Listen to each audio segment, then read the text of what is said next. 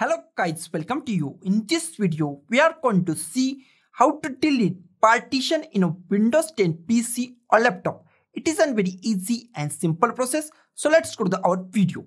First, I go to this PC, double click on this PC. Here we find multiple drive. I want to delete D drive. You can delete any drive that you want. I go to the D drive, double click on it.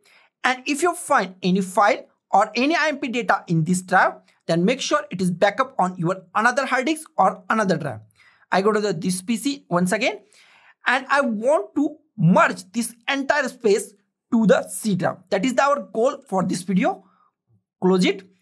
I go to the start, right click on start. Here we find disk management.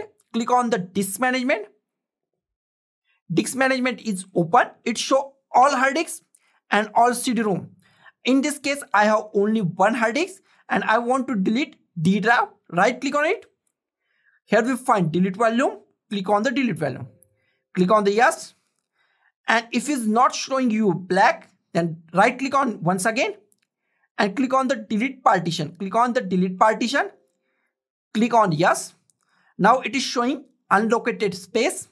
Go to the C drive. I want to extend this C drive. Right click on it. Here we find extend volume. Click on next. Here we find our disk and the free space. And here is our free space. I give the entire free space to the C drive. Click on the next.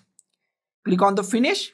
Now we can see magic. Our drive space is expand and it is at 508 GB. So guys, this is the simplest way to delete a partition in a Windows 10 PC or laptop. So guys, thank you for watching this video. Don't forget to like, share, comment on this video, and don't forget to subscribe the channel. Thank you guys.